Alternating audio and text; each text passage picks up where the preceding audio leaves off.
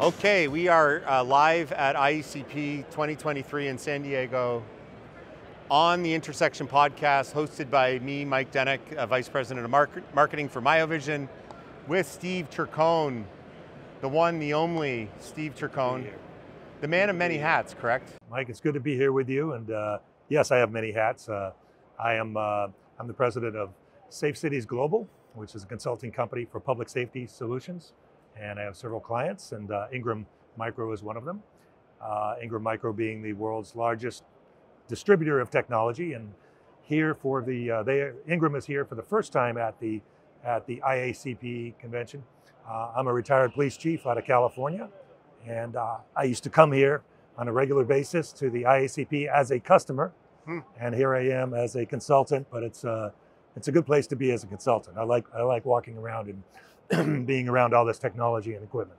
So when we were walking through the floor, it was kind of annoying, actually, I'll be honest, because we took the middle aisle and you were stopped Several times. At least several times. So you actually said, usually I walk the periphery of the floor to get to where I'm going.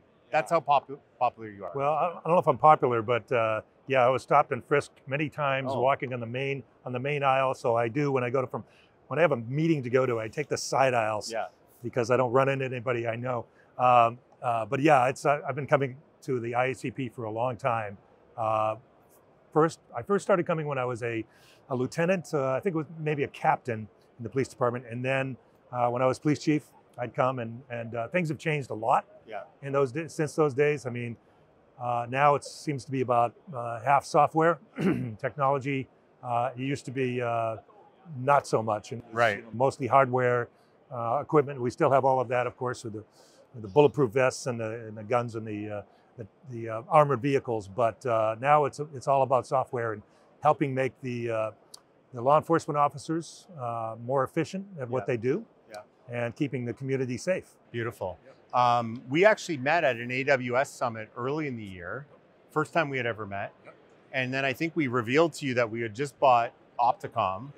And I think that the breakfast at that point changed a little bit. Yes. From like, why am I meeting with Miovision, to you being kind of like convinced that this was a really smart move for us. So talk to us a little bit about, I could say it, but I think it's more helpful if it comes from an ex-chief of police. But what do you think about Miovision Opticom? Well, when I was a young police officer, which was about 500 years ago, Opticom was in existence. Not 500 years ago, but a long time ago. So I remember being a patrol officer driving down the streets of San Mateo, California, and hearing about this Opticom system that would turn the lights green for the fire trucks back then. And I thought, wow, what a game changer.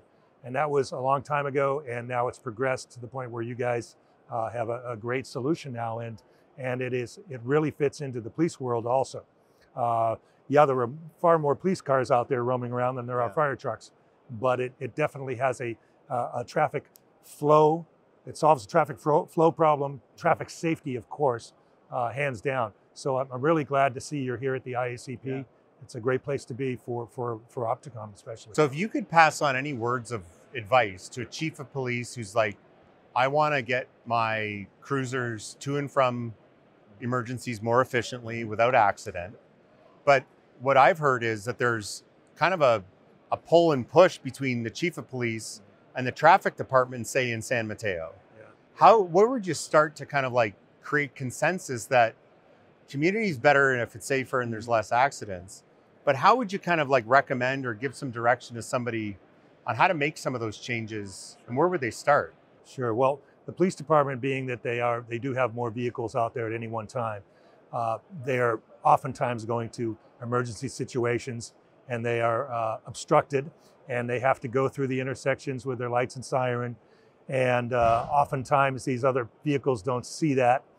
And there are many accidents all over the country, of course, all over many countries. And so this is a solution that will reduce traffic accidents, reduce injuries and fatalities. And so to me, it's a no-brainer that the police should be involved, working with the city in being a part of that solution. It definitely is a matter of traffic safety, traffic flow, making things more efficient in any city. Yeah, beautiful. Yeah, I think it definitely, you know, we get brought in both by chiefs of police and traffic, but I think it's better when everybody's working in a coalition to kind of solve these problems together on the streets that they share, right? So that's awesome. So when you walk the show floor and you're kind of, you know, if you had an unlimited spend account, what would you want to take home as your tchotchke of choice? Money is no object. Money's no object. Well, first off, we have that truck next to us. Everybody loves the truck. SWAT truck, and I used to be in charge of the SWAT team at the Bellevue, Washington PD, and then later on at the city of Seaside, Monterey County. And I must say, back in those days, we didn't have those type of vehicles. We had, we bought a used Brinks armored truck for $1, I remember, from the Brinks company. Right. And we retrofitted it, and it was bulletproof, but didn't run very well. Right. It was about 30 years old. And so nowadays, I think that would be the first item if I was still in charge of the SWAT team. Yeah. But that's a different breed right there. I love it. Yeah. Love it. This has been great. I appreciate the time. Absolutely. And thank you for your kind of support in helping us understand a little bit more about police safety and the importance of, you know, what Opticom and Miovision can play within the various communities that we want to serve. So thanks for your time today. Absolutely, Mike. Be good. Thanks for coming on the Intersection podcast, and bye for now. Talk to you soon.